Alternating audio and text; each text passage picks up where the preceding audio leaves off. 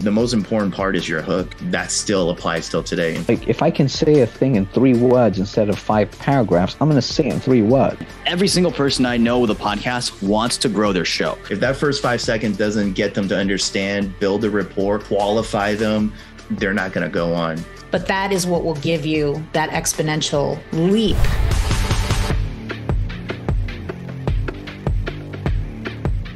Ethics come first. Don't write for scammy shit. That's my only thing, because that will like weigh your soul down. Yeah. Yes, you make a couple of bucks, but trust me, it's not worth the long-term psychological aspects that you get from actually going, no, like, oh shit, that's a lot of money, but it was a terrible idea, because karma will bite you in the ass. It just will. So I always tell people, like, there's only one thing I really want you to focus on. Write a good fucking sales letter. Because the reality is, if you can write a sales letter, everything else falls into place.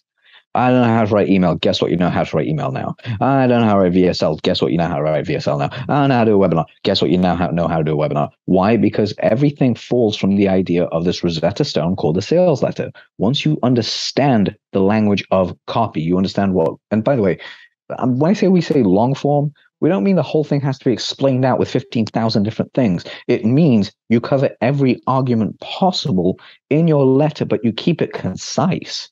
Like, if I can say a thing in 3 words instead of 5 paragraphs, I'm going to say it in 3 words because it's easy to actually explain. You want to talk to a 10-year-old here, you got to keep their attention, because the average person, you're talking to people who are 10 years old, really, in terms of like that sweet spot of what there is.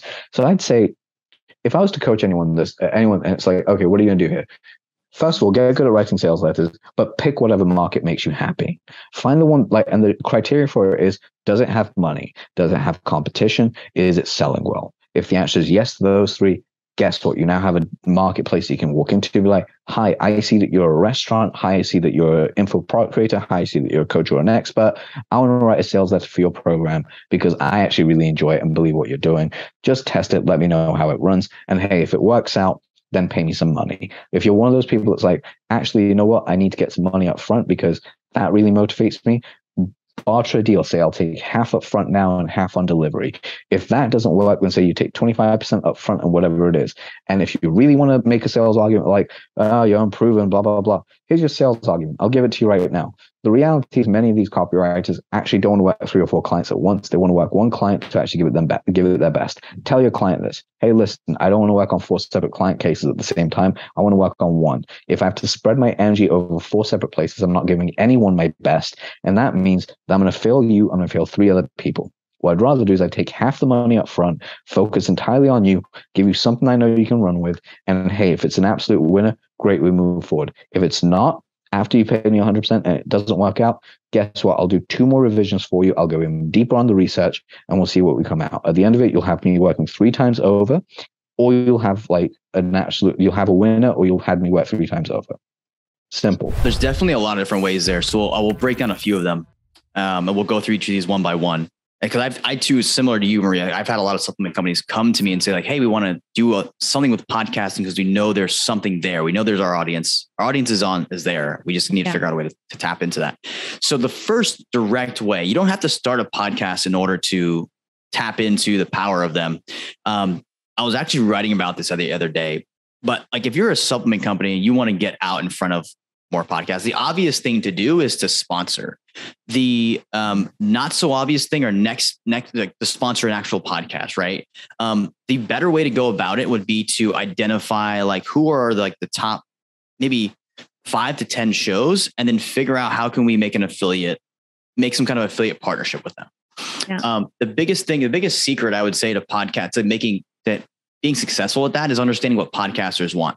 And every single person I know with a podcast wants to grow their show. So if you're if you run a supplement company, you've got a list you're mailing affiliate offers to, why don't you go around, reach out to podcasters and say, hey, we have 10,000 people who are interested in health and fitness and they're between the ages of 35 and 50.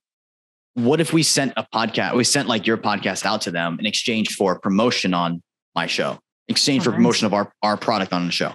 Because instead of paying your hard-earned marketing dollars, like, why don't you just organize a deal like that? If you're a sub company, it's cheaper for you. It's going to get you in front of their audience. And it could build a longer term relationship. So, I mean, just thinking outside the box, we don't have to spend any money. We can just promote their podcast and say, this is one of our recommended shows to, to our lists, which we've already spent money on building. Yeah. Because every podcaster wants to grow. They want money too, like everyone else, but like, that's actually a harder thing for them to do. It's easier probably for them to make money than it is for them to grow up, get in front of 10,000 people that are potentially new listeners.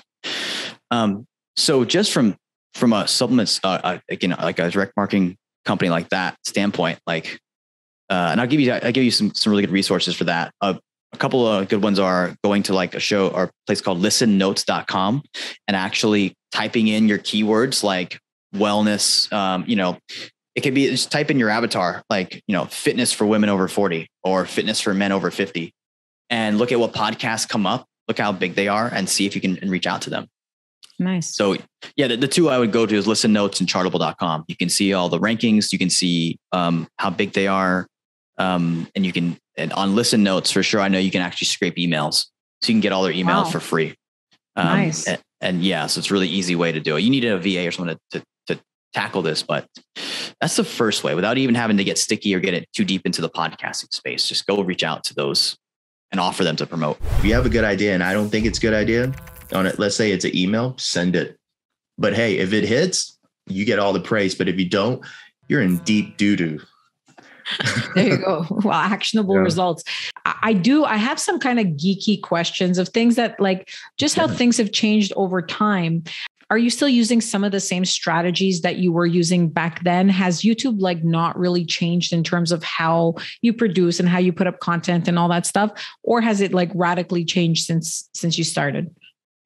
Personally, I haven't been posting content videos like weekly basis. I've been doing mainly just YouTube ads, writing VSLs, but what's changed, and I'm not running the ads, but when it comes to writing the YouTube ads, pretty similar formats. So we had, we would target the 3 sections in a YouTube ad. We would hit the impulse buyers, which are people, like yourself, you love shoes. So if this new pairs of shoes come out and you see in the magazine, your heart instantly goes, I need to just get it.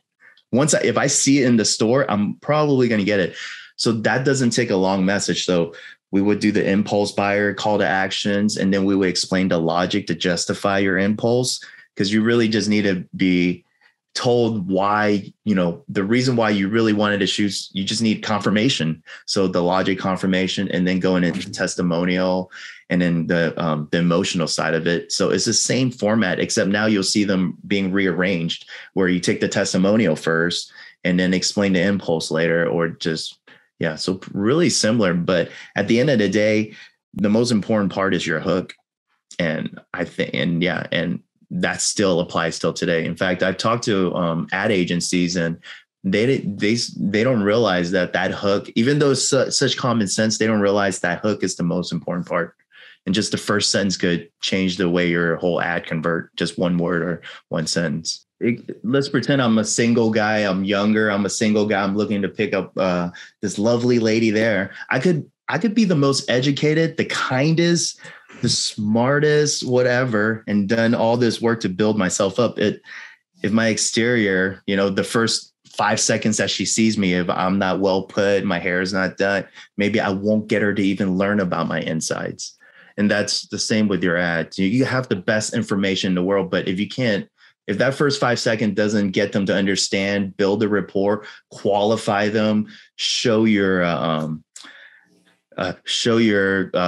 whoever you are, they're not going to go on. So that's why you got to spend most of your time on that hooks. If I had 5 hours to write an ad, I would spend about 3 to 4 hours just keep cleaning up that first sentence, that first part.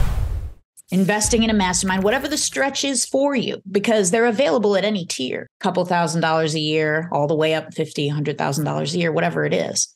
But that is what will give you that exponential leap and those connections that you wouldn't otherwise have. And when people say stuff like, and it's not many folks in our community anymore, but I remember when I was a beginner, and so I was hanging around more beginners, they would want everything to be free. Why are you, if you're so great and you could teach us all this, well, why wouldn't you teach it for free. But the irony is the person saying that also wants to make money. Yeah, well, it's like, well, no wonder you're not making money because you want everything to be free. And then therefore everything is free to you, but it's really nothing. You really have nothing, right? Yeah. So I think of it as the pipe, right? There's just one money pipe. And if you're clogged on the end that goes out, the receiving end is clogged. It's the same fucking pipe. Yeah. So big believer in pay to play and pay to get into these rooms that you normally wouldn't get in. Well, I mean, it comes down to, and this is like every marketer knows this. When you have somebody sign up for something for free, nobody shows up, right? You're doing something, nobody's going to show up because it like you're not vested, right? Like when you're charging, 100 or 200, whatever, your market is and what is affordable to them, people are going to remember and show up. Hope you found today's session valuable. If you have any questions for me or just want to connect, please feel free to visit my website, mariasparagis.com. That's MariaSparagis.com. I'd love to hear what you're working on, so drop me a line on any hot button issues your business is experiencing. And remember, don't worry about failure. You only have to be right once.